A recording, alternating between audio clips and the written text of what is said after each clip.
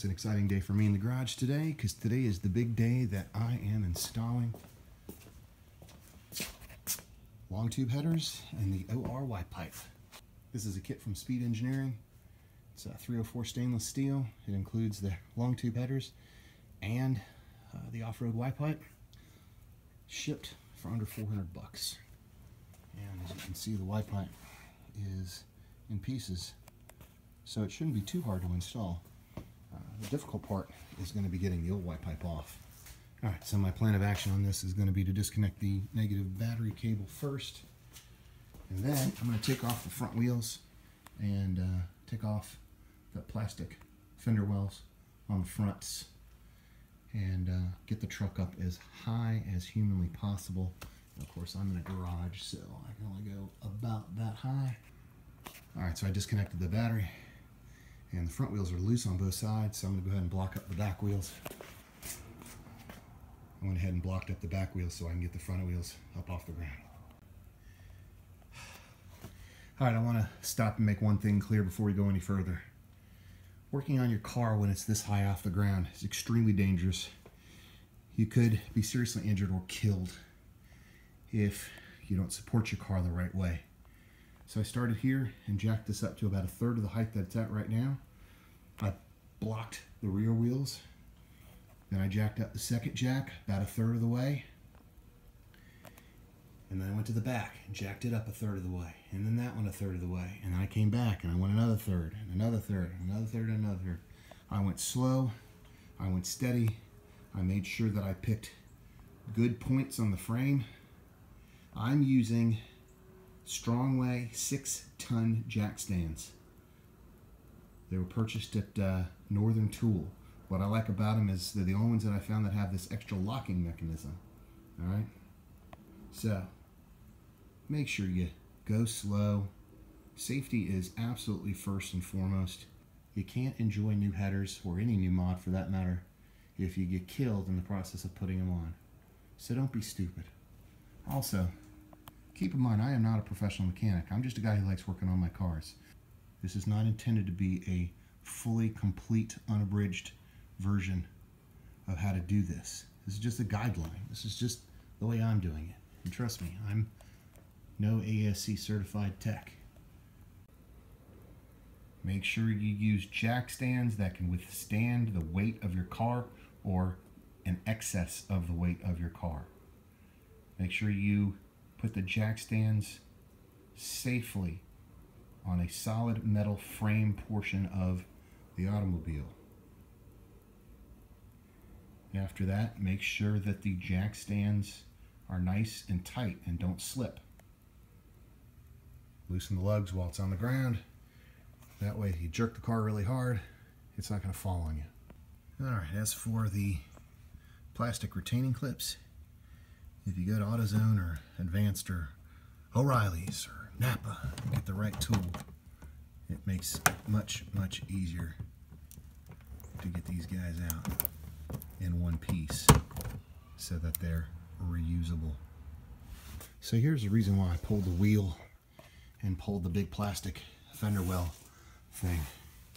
As you can see what easy access I get to the exhaust manifold bolts, and then later the header bolts. Also going to need to take that OT sensor off. So I got pretty easy access to that as well, and even have easy access to where our Y pipe connects up with the exhaust manifold. So that is the method to my madness. Another thing to take into consideration is the fact that you can see the exhaust manifold bolts here, but what you can't see is the last one. There he is, right there. Looks easy to get to because I shoved the camera up in there, but take a look. Pulling that heat shield off will give me much easier access to that last exhaust manifold bolt. And I'm probably going to pull the spark plugs too so I don't accidentally smack them and break them, because that would suck. All right, under the car now. let's take a look at some of the challenges that await us. Number one is your exhaust manifold to Y pipe bolts. If you haven't had them off recently like I have, you're going to have to hit these guys with some penetrating oil. I recommend hitting them the night before and letting them soak all night, because they could be a real bear. It looks like 3 bolts, but those 3 bolts could be hours and hours of frustration if they strip or if you can't get them off. This is the passenger side.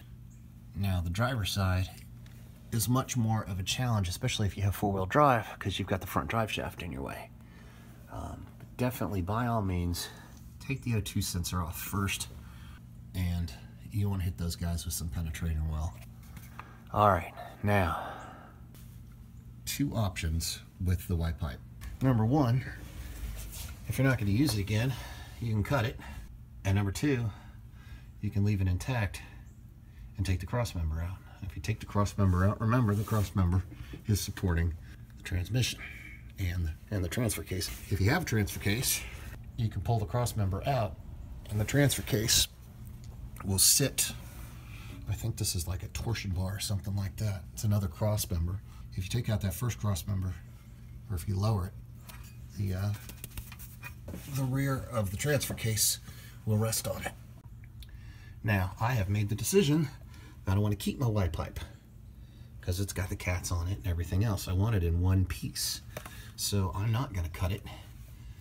I'm going to pull it out the hard way, which means I got to get this cross member out, transmission cross member. So there's 2 bolts on that side, 2 big, gnarly suckers on that side, and then there's 2 bolts on this side. Just keep in mind there's actually 4 nuts on this side, because there they are right there. You got 2 nuts holding this bracket on, and then you got 2 more nuts on the inside. So I'm probably going to loosen those guys up.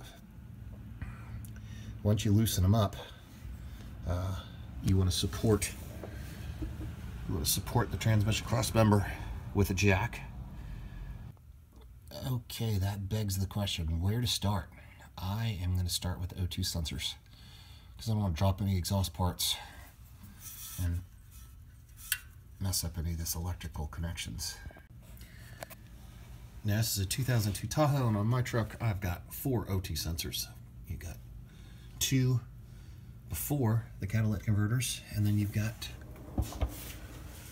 this is the passenger side after the catalytic converter.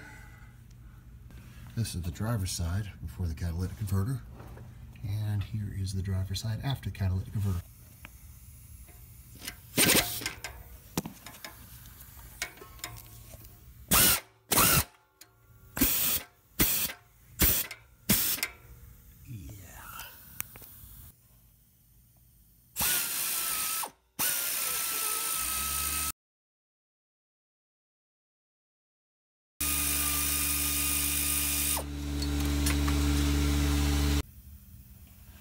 Alright, so if you let those bolts bathe in PB Blaster for a long time, hopefully you won't have any trouble.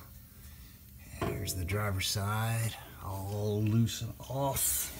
And here's the passenger side. Not sure what that was. It sounded like a little cross between a Frenchman and Arnold Schwarzenegger. A passenger side. Now here's the passenger side right here. We are all unhooked from the exhaust manifolds, so we could pull the exhaust manifolds off now, or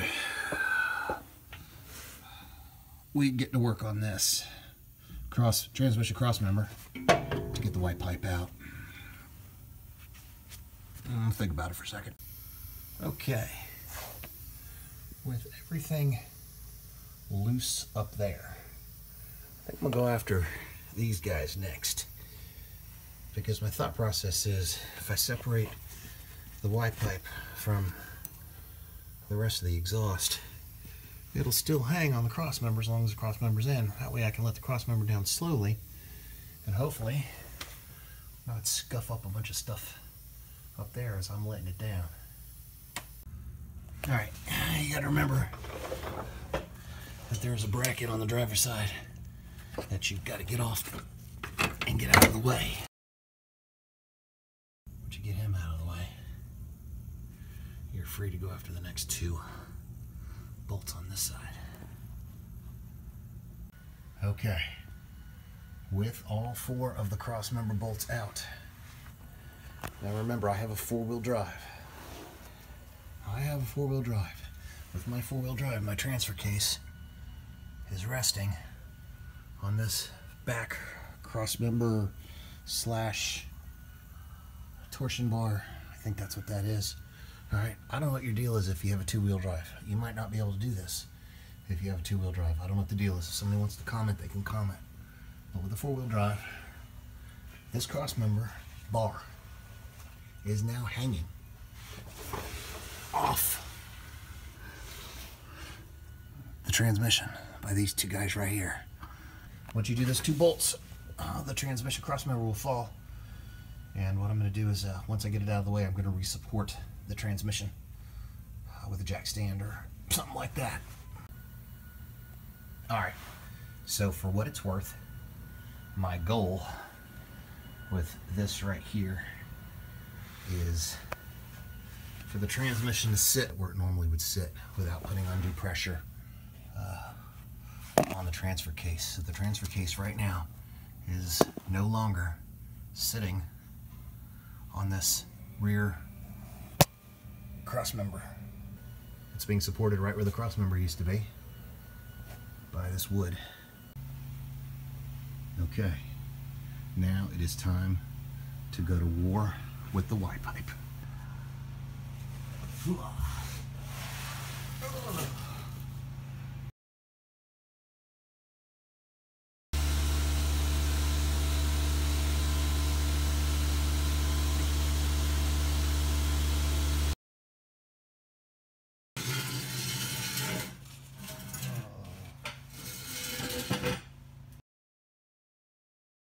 It was definitely worth not cutting it so that I have it again if I ever need it in the future.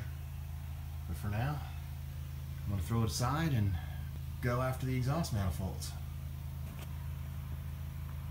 Have you ever wondered what your car sounds like with no muffler and no exhaust pipes whatsoever? This is just the manifolds.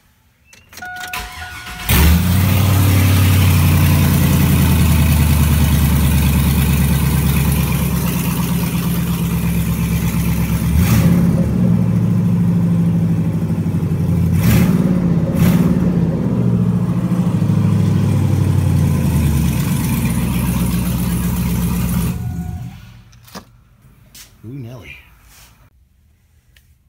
All right, time to go after these exhaust manifolds.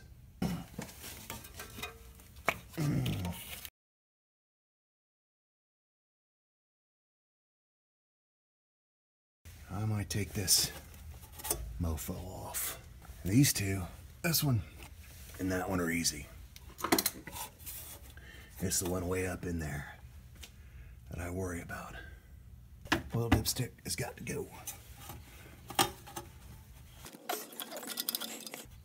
There it is. Oil dipstick, got to go.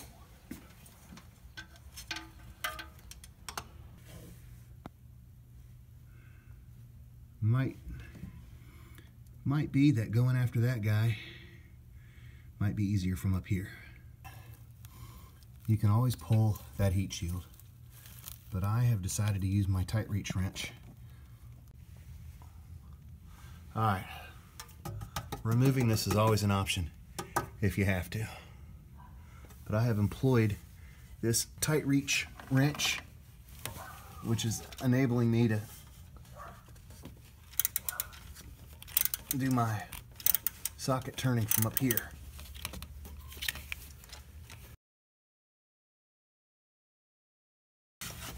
Universal. There it is. There it is.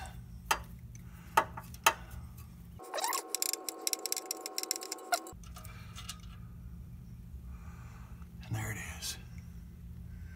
One down, bunch to go. Here we go.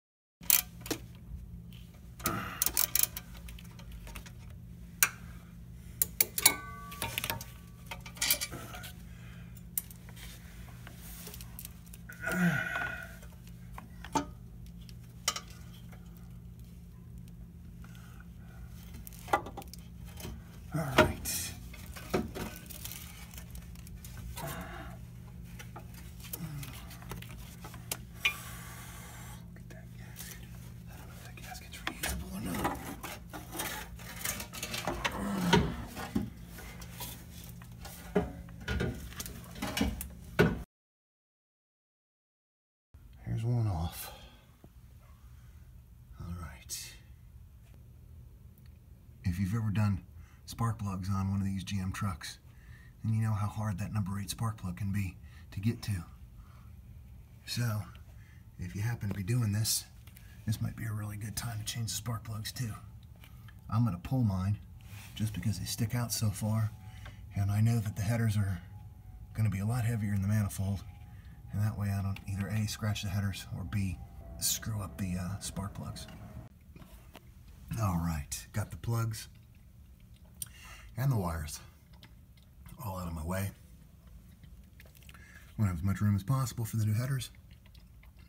I also have to clean the surface of the head, which I will do. So the driver's side is somewhat trickier than the passenger side because you got more stuff in your way. One thing I'm going to do is disconnect this steering shaft because it makes getting the exhaust manifold out of there easier.